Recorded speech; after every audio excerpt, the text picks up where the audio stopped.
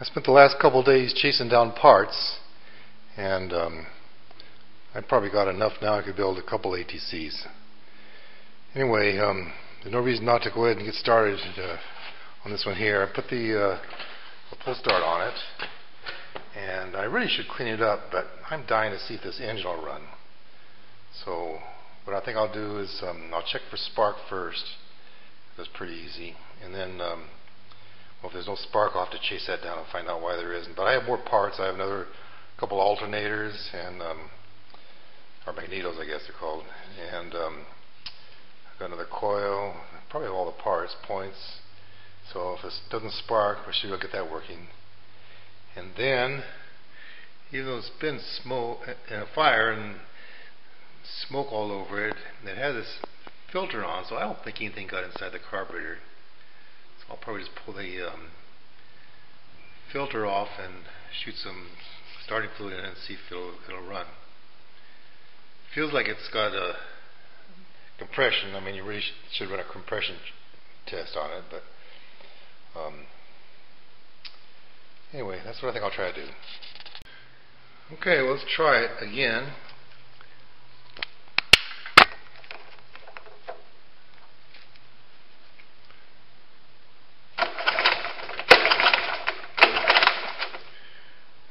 No spark.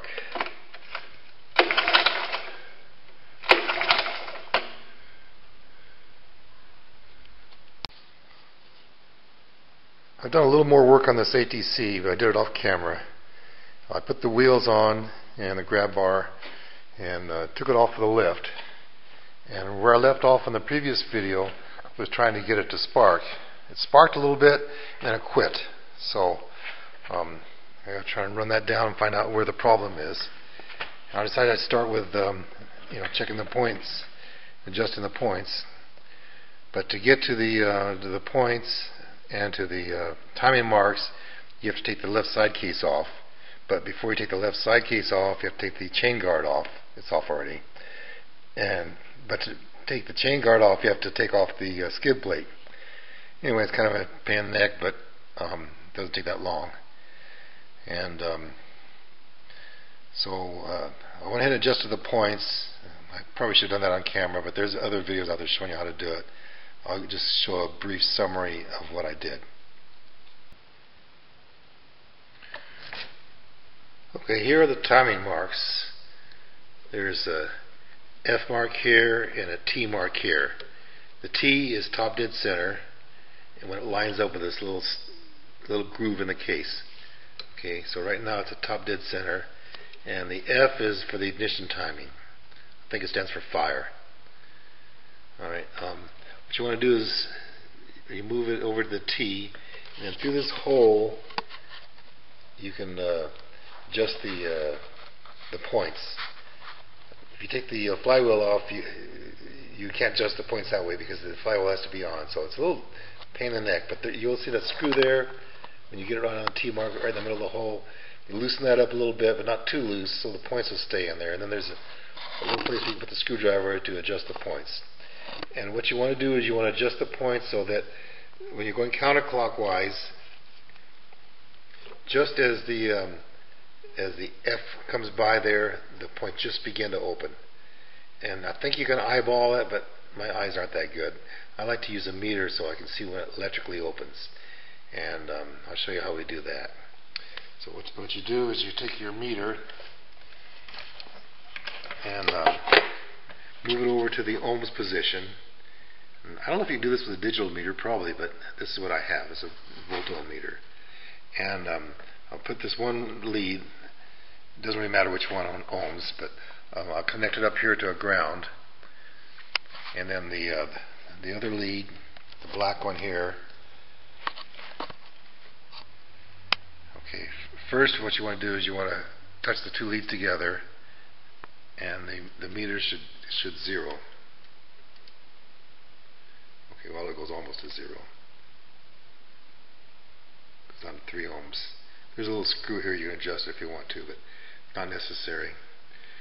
We're just checking to see when the points open.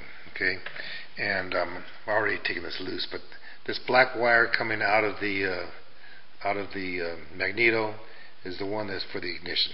Okay, there's another black wire down here. It's not used. Okay, so we put this in here, and we're going to be a little bit to the left of the F. And as you move it around to the F, you'll see the meter move. Right there. Okay, I'm going to the left now. Moved, and I check over here, and the F mark is lined up. So the point gap is right, and the timing is also right. The way you set the timing is by adjusting the point gap. There is no timing adjustment on the ATC 70. Inside under the flywheel here, there's two stator coils. Okay, one of them is hooked up to this black wire. It comes out, and that's for your ignition. There's another one hooked up to this green wire. It comes in here, and it's got a rubber cap on it. The interesting thing is, though, there's another thing here, a neutral switch. And let me go back and explain what we were doing with the timing first. Okay, there's three parts in there. There's a stator coil, and there's a condenser, and there are the ignition points. They're all in parallel. So when the points are closed, the path that goes directly through the points to ground. Okay, and that's when they have the least resistance. Let me put this back on here again. In here. Okay. Here the points are closed. Okay, now when you open up the points, then the electricity can't get through there. It'll charge up the capacitor very instantaneously, and then it'll go through the coil. So there's a little bit right there. Okay, so now the electricity is going through the coil. There's a little bit more resistance in the coil. It's just a coil of wire, so it isn't very much. We only have, like one or two more ohms than we had when the points are closed. So as the points open, that's when the plug fires. So we want it to just open right there. Now the other condenser, the other stator coil in there, it goes to this green wire, and it's unused. Probably for lights, if you want to put lights on it. And over here, this is a neutral switch, and we can check that. Right now the transmission is in neutral, and we can see it's a ground. Okay, so it is and then right now you're going to see this shaft turn a little bit, and that's where the neutral indicator is.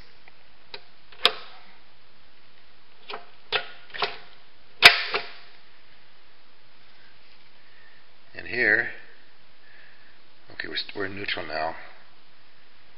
Right, now we'll see the shaft turn. Now we're in gear, and you can see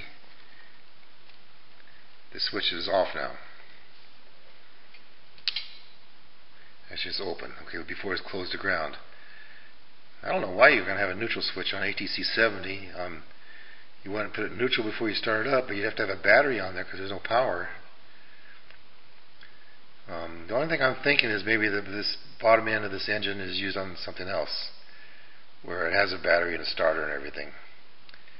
And I don't know why they still have the neutral switch on here, but there it is.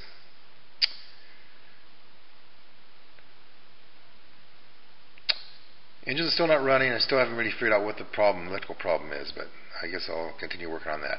I'll give you an update later.